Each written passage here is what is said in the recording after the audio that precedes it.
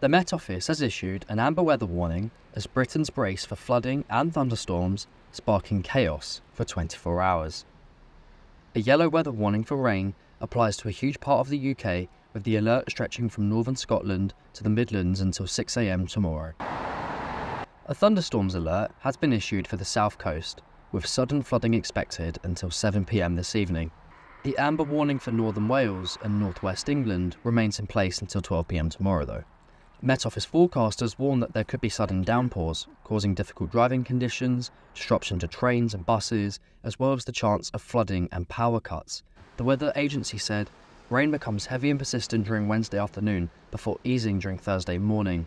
The heaviest rain is expected over north-facing hills and where strong winds will enhance rainfall accumulations. Another yellow weather warning for Scotland, covering the south and east of the country, remains in place until 6 PM tomorrow. Many places could see 30 to 40 millimetres of rain, while others will receive 60 to 80 millimetres as heavy rain becomes more persistent this afternoon. Chief Meteorologist Andy Page said a band of heavy rain has moved into the north of the UK due to low pressure in the southern North Sea. He added that areas exposed to the strengthening northerly winds are most likely to see the highest rainfall. Met Office meteorologist Alex Burkill has also spoken out, saying that some areas are really going to see a lot of heavy, persistent rain through a big chunk of Wednesday. It's going to be a pretty wet picture as we go through the rest of the week for many places.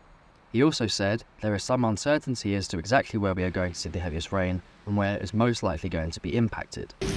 Showers are set to continue on Friday, with the north expected to see very heavy rain. So overall, it's looking like a pretty dull picture. Daniel Smith, GB News.